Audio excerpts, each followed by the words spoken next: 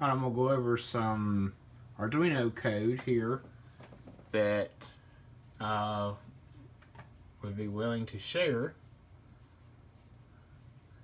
So what this does is uses an Arduino with a little, I think it's an Adafruit sonic sensor.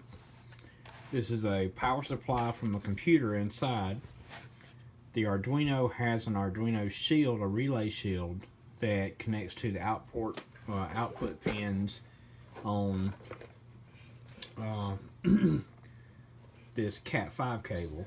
The Cat5 cable just sends the power to these lights. So this would be red, yellow, and green light. Okay, so what happens is when you turn the power of the light switch on in the bathroom, it delays 10 seconds and then it starts pulling the sensor. And if it sees something in front of the sensor, like if you point this towards the toilet seat, then it would turn on the red light. And then after the red light is on, when you get up and get out of the way of the sensor, it goes to the yellow light to give you time to evacuate the stink out of the bathroom.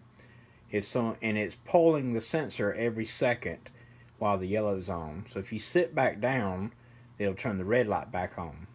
Now after a preset amount of minutes, it goes to the green light. And if you sit back down during the green light, it toggles back to the red. So we're going to turn it on and we'll see. Alright, it's on.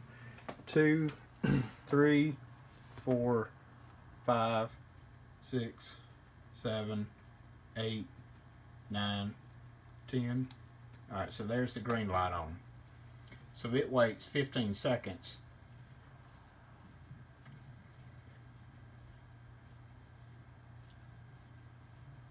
8, 9, 10, 11.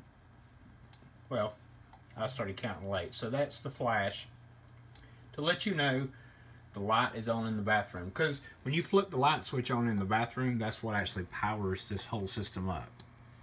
So this will kind of let you know the bathroom door is closed, the light's on, it's been 8 minutes or 10 minutes that it's evacuated. So now if someone sits down, I'm going to put my hand in front of this, okay? That's the red light. So if someone gets up, I'm going to move my hand, the yellow light comes on. If they sit back down, the red light comes back on. If they get up, sit down. So I'm just moving my hand. Okay. So then I've got it set for like 1 minute. So what it's doing is every second, and you can see it in the code right here, the for statement. Right now I've just got it set for 60 seconds.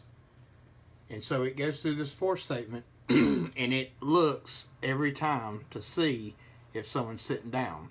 If they sit down, it does a redump and goes to another routine and goes back to the red. So at the end of 60 seconds, this should go straight to green. So right now, this would be like someone got up and they've left the bathroom. The bathroom's smelly inside. So this is the delay time. So if you look across the shop, well, by the way, this light's going in a workshop. So if you look across the shop and you see the yellow light on, someone has stunk up the bathroom and you're waiting for it to clear out. So that 60 seconds now it went to green. When I finish this code, this will be set for like 10 minutes. So while this waits the 10 to 15 seconds before it starts flashing, you can see here on the for statement that it's going to be 600 will be 10 minutes. So I'm going to change this to 600 when I upload the final code. So anyway, this is what I call the Turd Alert 3000. It's going to go in a workshop. It's going to work a traffic light. And there's about 8 guys that work in the shop. And some of the guys have to walk, you know, halfway across the shop just to grab the bathroom door and it's locked.